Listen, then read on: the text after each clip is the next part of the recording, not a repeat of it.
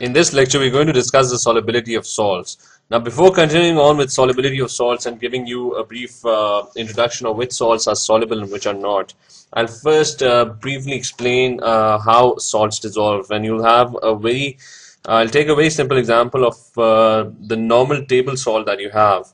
You have you have a container, and you've added a spoonful of this salt, which is let's say this pile of salt. There's water in this. This is water, and you have a salt, the common table salt, which is NaCl in our case. Now, the two things happening. First is, if you add salt to water, it does not dissolve. I mean, it does not dissolve on its own. So what you do is you put a stirrer inside and start stirring this entire solution. And what stirring does is that it provides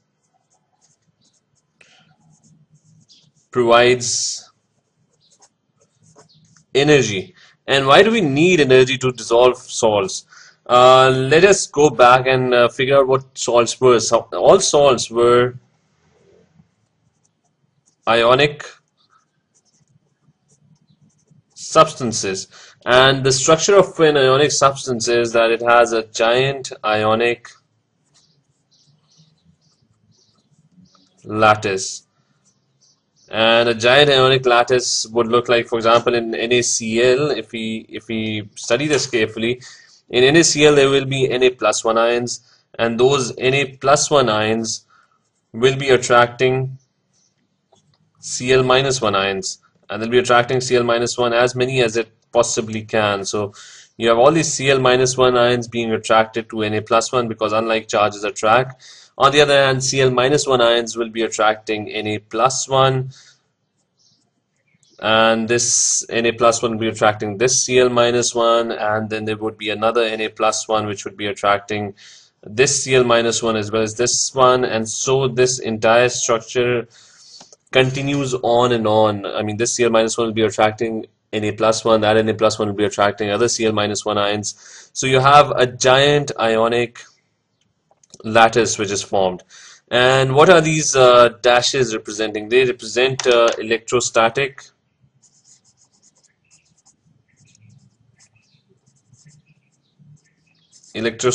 forces, which we call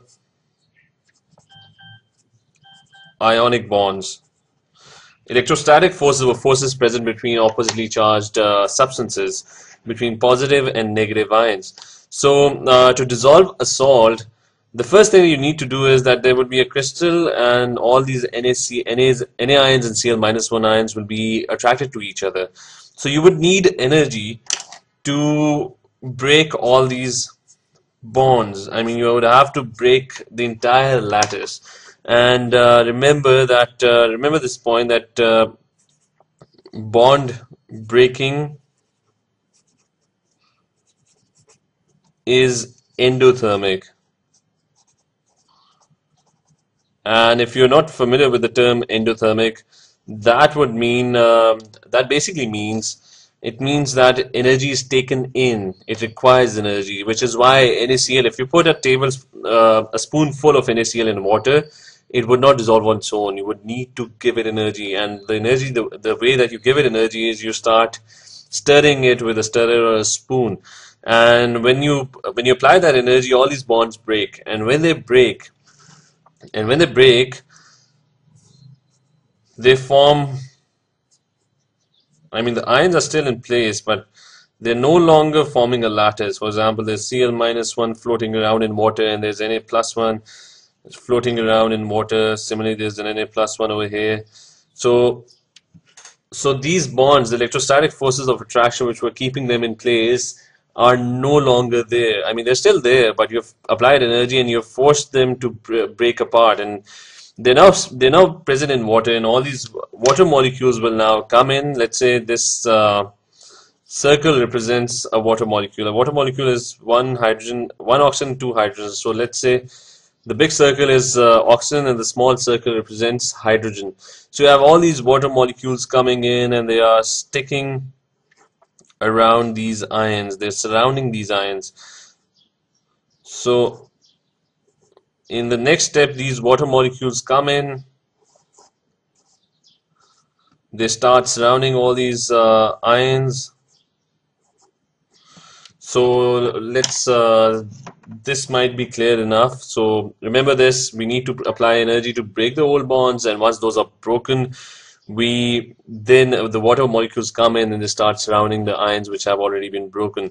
So this is how salts dissolve. And to represent this entire process, we have let's take NaCl and let's write an equation representing that. Always remember, whenever a salt dissolves, for example, if it's NaCl solid, and if it dissolves in water, we're going to write NaCl aqueous.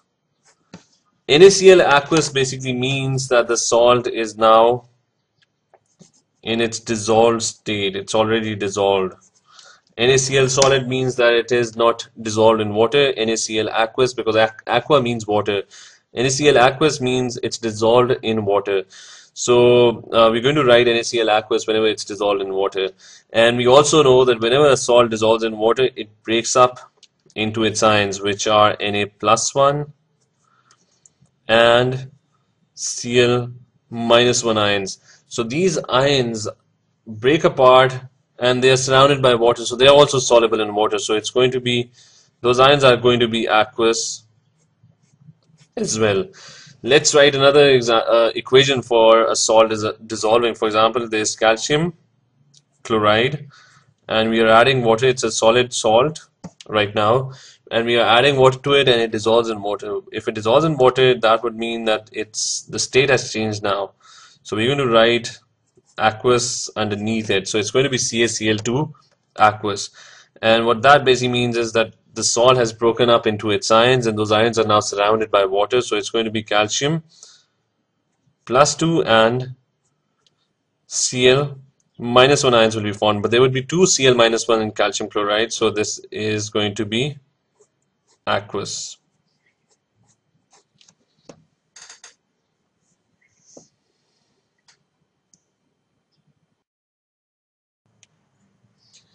Now there are some salts which we consider as soluble salts, and there are other salts which we consider as insoluble salts. Now one way to identify which salts are soluble is that dissolving them is an exothermic process, which means that when you dissolve this salt, heat energy is released. On the other hand, insoluble salts is an endothermic process. When you try and dissolve it, it takes in energy. So you need to stir it a lot, and you need to give it energy. You need to heat it, and only then would that salt dissolve. So these salts, insoluble salts, when you're trying to dissolve them, they generally take in energy. And when you try and dissolve soluble salts, they generally give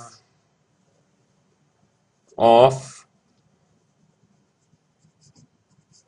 energy. And we've already discussed how salts are soluble, so let's go with that once more. Dissolving a salt is a two-step process, and we're talking about ionic substances. So the first step is you break the ionic lattice, and once ions are formed, those ions then form bonds. In the next step, those ions form bonds with water molecules, or in other words, those molecules come and start surrounding the ions. So breaking the ionic lattice is endothermic,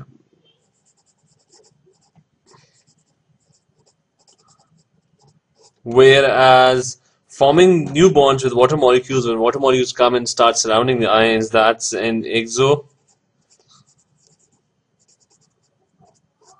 process.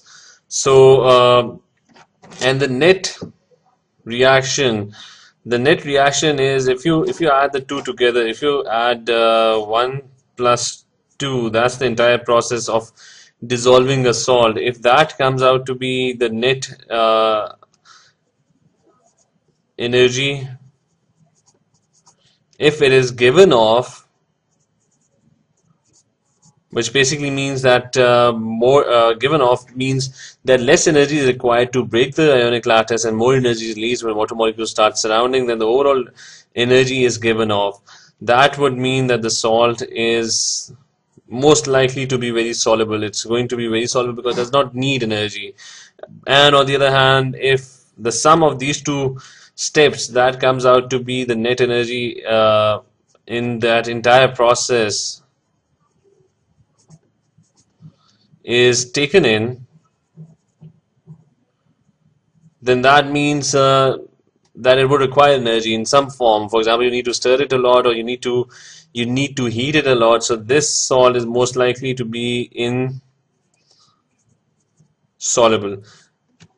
So for O levels, we don't need to go into a lot of detail. What you need to understand is that dissolving salts is a type of reaction where old bonds are broken. The ionic, which basically the old bonds, when you talk about old bonds, those are ionic lattices, and new bonds are formed with water molecules because water molecules come and start surrounding the ions. So we don't need to go into a lot of detail, but you just need to know a slight concept of how salts are dissolved and why some salts are soluble. Those salts are soluble because they require a lot of energy to dissolve, and so you have to give it a lot of energy, so they don't dissolve on their own.